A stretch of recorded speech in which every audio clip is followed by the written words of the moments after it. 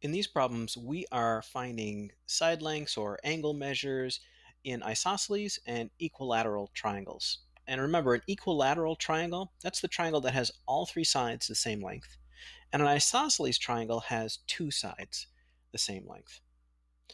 In these problems here, we're trying to find some angles. So here we have a triangle and it's got a single hash mark in each side. That means all three sides are the same length. So this is an equilateral triangle. In an equilateral triangle, the degrees are all the same in all the vertices, and they're always 60. So M is going to be 60, so is N, and so is P. So our answer here is that angle M is 60 degrees. Now, if you had to find a side length in an equilateral triangle, let's say they told you that one side was 3, well, both the other sides would be 3 because all three sides are the same.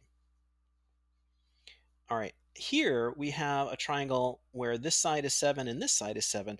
That means it's an isosceles triangle. So if you had a problem where maybe only one side length was given, but they had the hash marks going on here to show that they're the same length, you could know maybe this, it wouldn't have told you if this side is 7, then this side is going to be 7.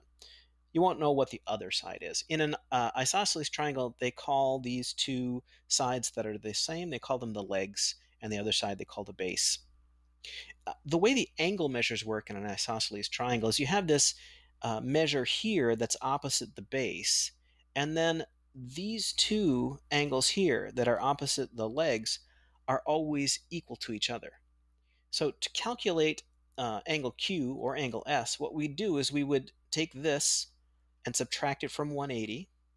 So 180 minus 40 means that we have 140 left over to split between these two angles. So you just cut that in half, and those two angles are each 70 degrees. So angle Q here is going to be 70 degrees. So that is a little bit of work with isosceles and equilateral triangles.